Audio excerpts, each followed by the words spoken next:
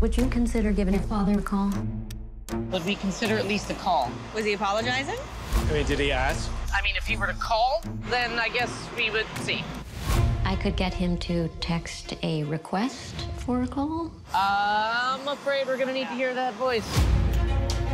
One thing has been on my mind. I'm sure we'll iron it all out, but what would happen?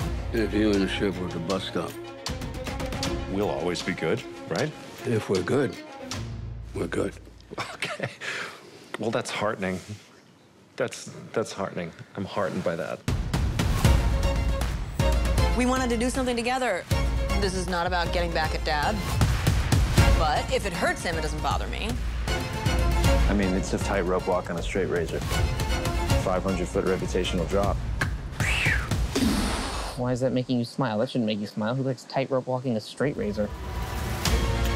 You cannot win. Your dad will wash you away. This is a chessboard, Are you tanking the deal? and every move is crucial. Like Israel, Palestine, Greg, but harder and much more important.